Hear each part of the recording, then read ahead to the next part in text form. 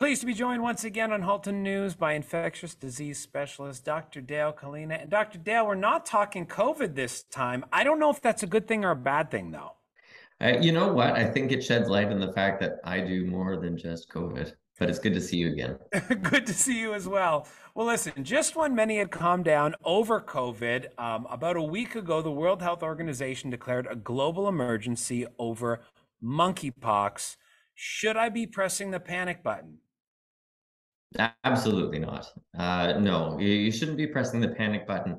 Monkeypox is a very different virus than COVID, which I think we can chat about a little bit. And I don't think it's reason for panic, but I do think it's reason for healthcare workers around this country and really around the world to think about it more frequently and to be checking for it and treating people with it. The global emergency moniker, this has also been something that was given to Zika virus and Ebola. And now that, I mean, that's 2016 and 2014. Those two things are scarcely heard of in at least Western society now. So that I would guess is a bit of a positive when considering monkeypox. Yeah, in a way, you're right, because both Zika virus and Ebola virus are still infecting people and they're still causing disease in people, particularly in the areas that they're endemic. For Zika, predominantly in South America and in the Caribbean, and with Ebola in mostly Central Africa. Mm. But I think that it actually sheds light on the fact that all of these viruses, including monkeypox, are what we would call diseases of neglect and orphan diseases where there's not a lot of research before they cause worldwide outbreaks, which is something that, of course, we're seeing right now with monkeypox. So let's go right from the basics. What is monkeypox? Since it has pox in it, I mean, I and most people probably immediately think chicken pox, smallpox, bumpy and itchy. Is there a relation? So there's a relationship between monkeypox and smallpox, but not really monkeypox and chickenpox, interestingly. So the pox itself is the rash that you get, but monkeypox is very similar to smallpox, which of course none of us have ever seen because we eradicated it from the world in the 1970s. Well, with that said, then, we hear pox and you mentioned smallpox. So does that mean a vaccine for smallpox would be applicable to monkeypox?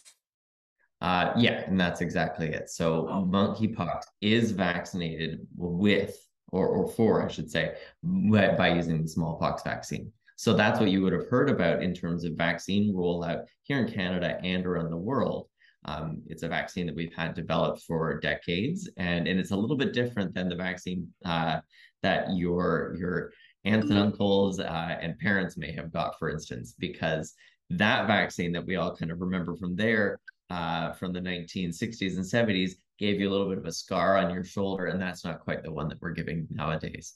But it does speak to the fact that smallpox and monkeypox are similar diseases. Monkeypox is kind of like a less severe version of smallpox.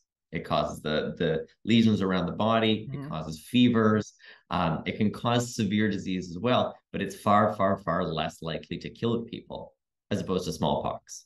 And in fact, in this outbreak right now, outside of endemic countries, I think there have only been 4 reported deaths, even with the 17,000 or so cases that we've seen worldwide. So as people read articles about monkeypox on the internet, which means, of course, everything is true, headlines will read, "This is a virus that is spreading rapidly within the gay community, predominantly male." Is there truth to this?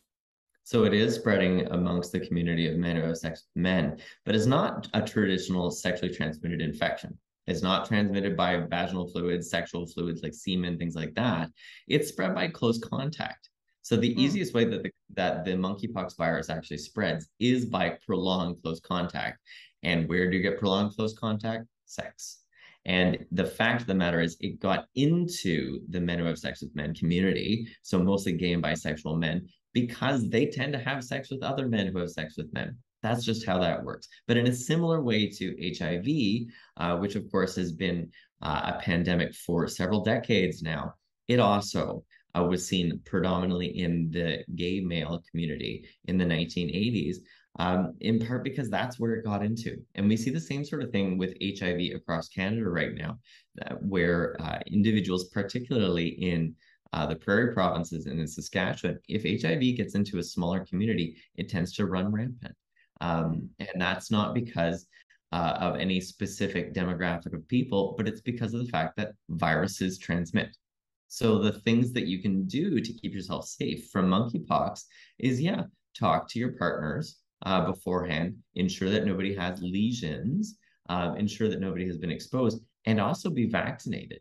So you can call 311 Public Health and set yourself up for a vaccine, particularly if you fall into one of the high-risk categories, with all that information being available on your local public health website.